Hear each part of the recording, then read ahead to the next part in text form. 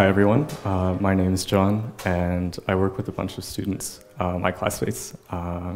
We're graduate students at the University of Waterloo studying fluid mechanics. So today I'd like to present how we've been using Python in our fluid mechanics research. So first of all, fluid mechanics is really the study of forces and motions of fluids. So those are things like air and water. And air and water are really everywhere, so that means fluid mechanics has a ton of different applications. So for example, in wind energy harvesting, you might look at optimizing the shape of a wind turbine, or in reducing drag on a car to improve fuel efficiency. Or you might even look at optimizing the best position for a biker to achieve a top speed, like is shown in the video here. So in order to study these kinds of things on fluids, one common approach is to set up an experiment. So in this case, we have an experiment with a scale model of a biker and a wind tunnel in front. And so we have an experiment, but in order to actually figure out those quantities, like the amount of drag on the biker, you have to measure it somehow. So that's exactly what the green blob and those particles are for.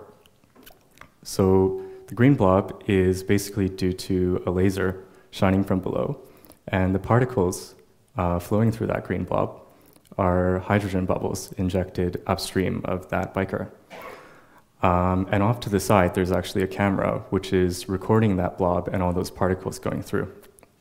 So this whole setup is part of a measurement technique called Particle Image Velocimetry, or we abbreviate it as PIV. So what this measurement technique really is to measure the velocity of the flow, and it does that by tracking those particles. So this is really how PIV works. Basically, PIV takes very tightly spaced images in time, and then it uses some correlation between those images to calculate how far those particles have moved. So this is usually done in software like LA Vision. And the result of this is basically a set of vector fields, like on the right side here. So the end result of PIV gets you all of these velocity vectors at different points in space and different points in time. So this isn't the end, though, because how you really find out the drag or find out what the fluid is doing is by processing these vector fields. So this is where Python comes into play. So we know that PIV produces these vector fields, and they occur over different space dimensions and different time dimensions. So the way to handle this in Python is with the classic scientific package numpy, because numpy essentially stores this kind of information with n-dimensional arrays. So what you can do is set up a numpy array where each spatial dimension or each time dimension corresponds to one dimension in a numpy array. And then you have one last dimension, u there, which represents the different velocity vector components. So that's really great. You can use numpy to directly compute different quantities on these vector fields. But numpy is missing just one thing, which is these things. So numpy doesn't actually store the times at which they were captured or the actual spatial dimensions. And these things are really important for computing various mathematical quantities, like spatial derivatives and time derivatives. So my colleagues and I have come up with a package for post-processing this kind of data, piepost PIV. So it really consists of three key things. First is a class, which inherits from numpy's ND array. And then in addition, it adds those missing attributes, like the grid spacing in space and the time locations at which those vector fields were captured. Next is a set of functions that operate on that class.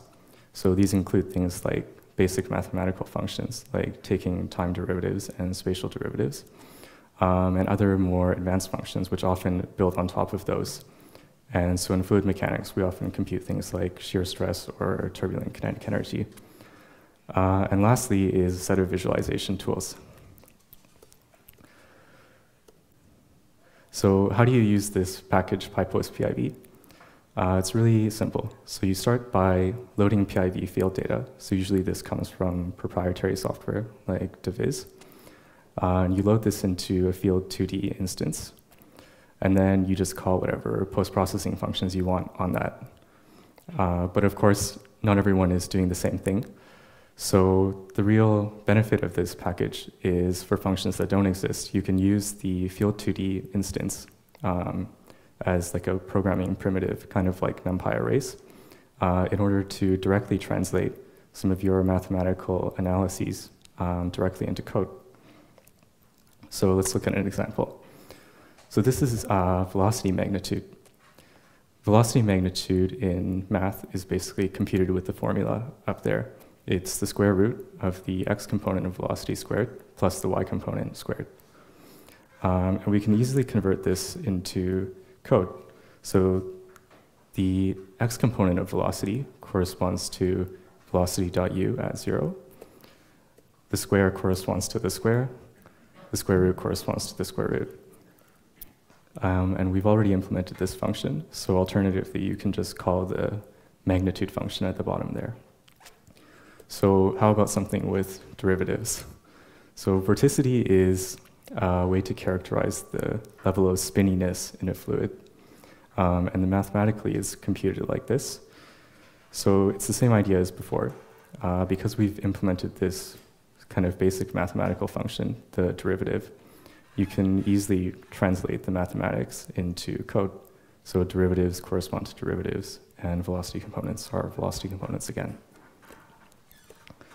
And lastly, I just want to show some visualization. So in order to really see what the flow is doing, the easiest way is to visualize it.